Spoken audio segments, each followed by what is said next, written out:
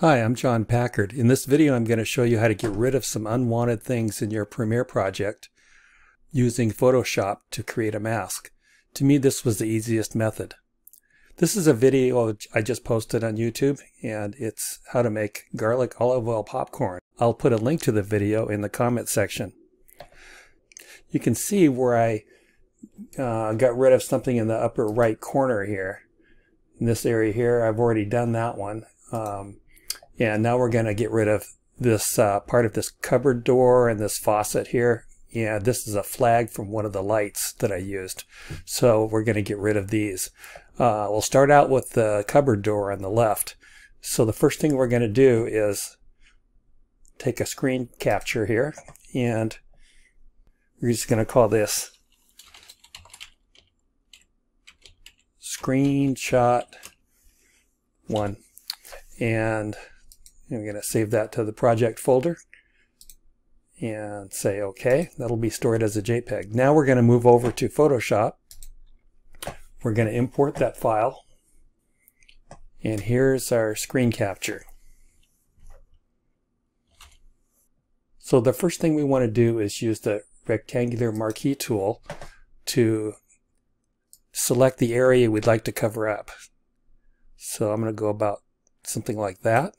And then I'll move it over to an area we can use for our mask so we can cover it. That looks good. So now I'm going to do edit copy, and then I'm going to paste that to a new file, and it's going to be the size of the clipboard on the area we just copied. Then I'm going to paste into that. Now I'm going to save that as a JPEG file into our project folder again. I'll just call it Mask 1.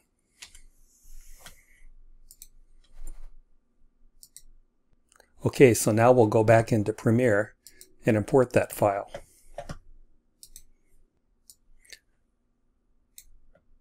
So here it is. Now I'm going to take that and insert it into the timeline. I'm going to put it right here.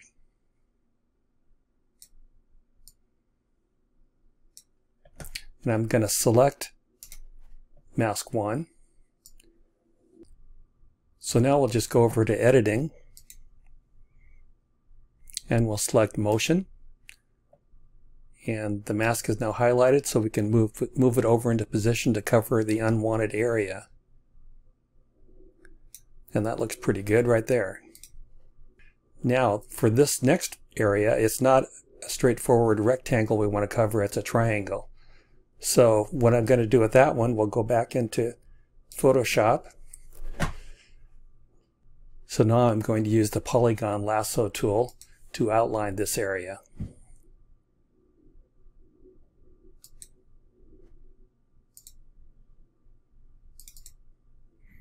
And then I'm going to move the selection down. And I'm going to copy it to the clipboard and then create a new file based on the size of the clipboard and paste into that area.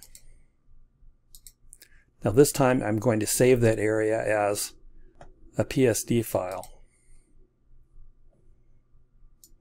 And I'm going to call it Mask 2.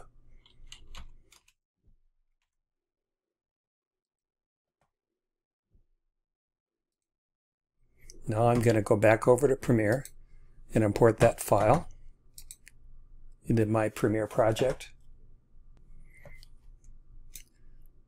So now it's going to ask me if I want to merge all the layers or choose individual layers, which is what I'm doing. So I can deselect the background and just select layer 1, which has the information we want. So now I'm going to put that layer into the timeline right here and select that layer, and then go back to Editing and select Motion and drag that mask to cover the area that we want to cover here. That looks pretty good. But it looks a little dark in that area, so I'm going to go into the Color tab and adjust the brightness.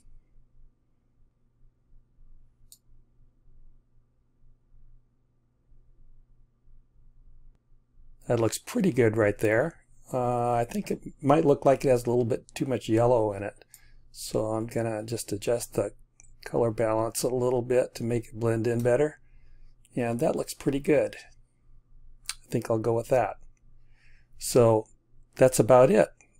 With your eyes on the subject matter here, I'm sure you won't notice this area's been touched at all. So I think it's a big improvement. And that's about it. I hope you found that fairly easy to do and helpful for you. If you liked the video, please give it a thumbs up and consider subscribing to my channel.